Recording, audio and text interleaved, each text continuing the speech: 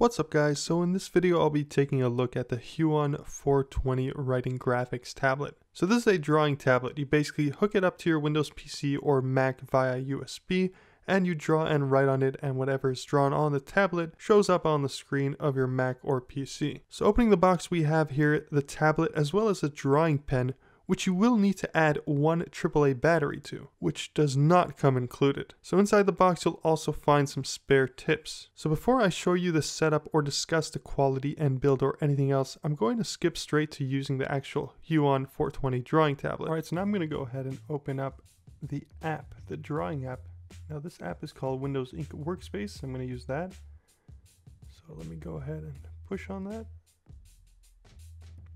I'm going to do a sketchpad. So now within the sketchpad, I'm going to basically just draw around it. And what I want to show you guys is that basically if I put my pen over here in the top corner, it's going to draw in the top corner. And here, right here is basically the end of that top corner. So if I were to put the mouse here, it wouldn't work.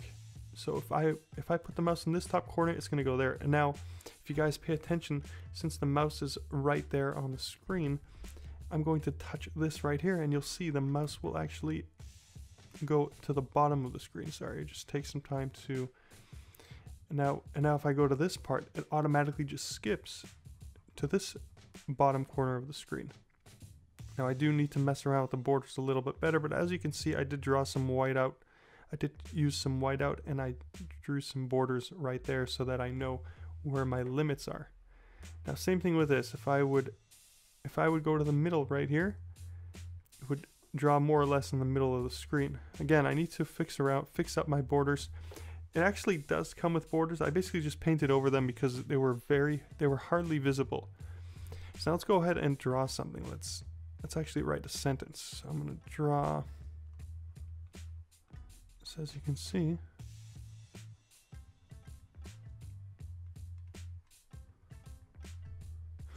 and this is pressure sensitive, so if I push, the harder I push, as you can see, I'm going to push very lightly, and the harder I push on this,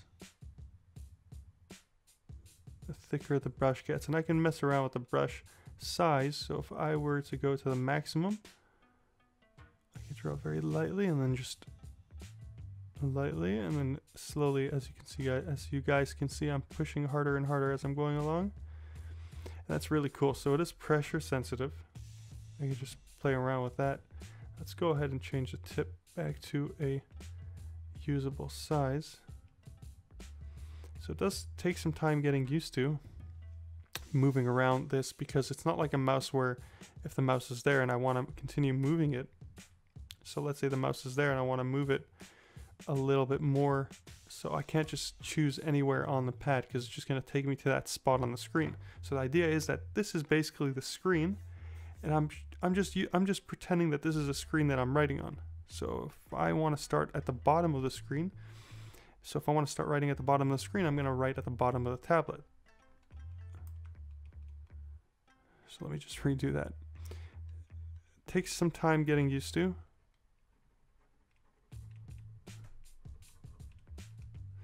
Going to choose a different brush. Let's make it a little bit smaller. Let's go ahead and type now more in the middle.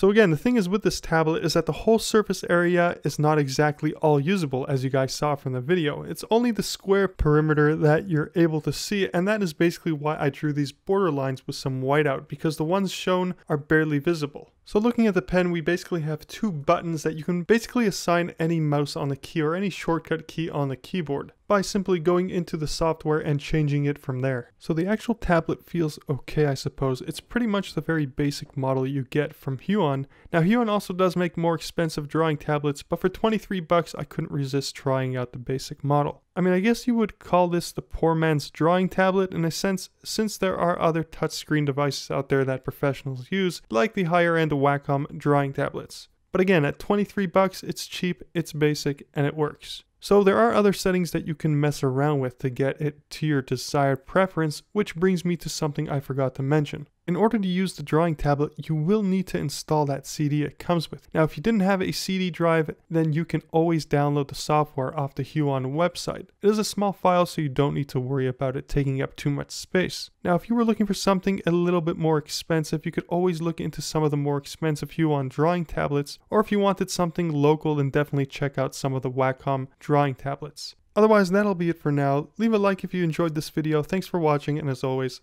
I'll catch you guys on the flip side.